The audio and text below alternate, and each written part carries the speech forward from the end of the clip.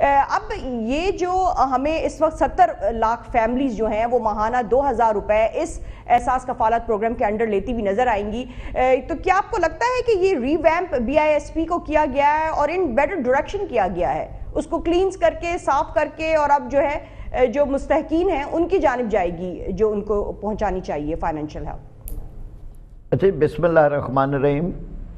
میں پہلے مرحلے پہ تو یہی کہوں گا کہ ایک اچھا پروگرام ہے، اس کی تعریف کی جانی چاہیے، اور اس لحاظ سے کہ غریب آدمی یہاں جس حالت میں ہے وہ حالت اتنی تشویشناک ہے، اتنی دردناک ہے، المناک ہے کہ اگر آپ کسی کی بھی بات سننا شروع کر دیں تو آپ کو نظر آئے گا کہ گھر گھر ماتم کدے بنے ہوئے ہیں، ایک ایک گھر میں 2 3 بیمار ہیں، صحت علاج اتنا مہنگا ہے۔ تو میں یہ سمجھتا ہوں کہ یہ ٹھیک ہے کہ بڑا اچھا ہے کہ جی آپ 2000 روپے دے رہے ہیں۔ زکوٰۃ فنڈ کا بھی ایک پہلے پورا تھا، زکوٰۃ کمیٹیاں بنتی تھیں، پھر اس کے بعد بے نظیر انکم سپورٹ آ گیا، پھر اس کے بعد اب احساس کفالت ہے۔ جوہری فرق کیا ہے؟ کیا وہی افسران نہیں ہیں؟ کیا وہی سارا سسٹم نہیں ہے؟